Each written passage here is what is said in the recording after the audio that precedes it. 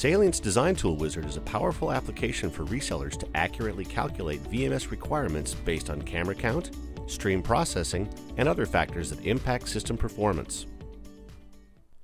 The DTW will default to generic ONVIF drivers for IP cameras, as well as camera-based motion processing. The application is also set to default to a multi-stream configuration, which can be toggled to single stream by clicking the minus button.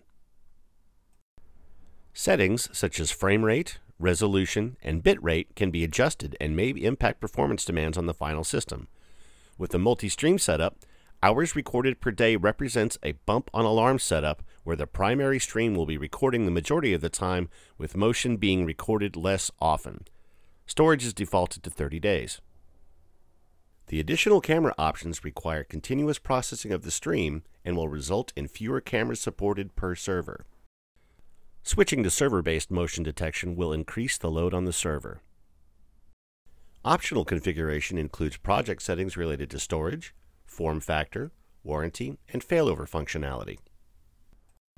With Salient's dynamic resolution scaling, the system will include all components to support web and mobile client without deploying additional hardware or additional licensing. Select how many users will be using the system at the same time.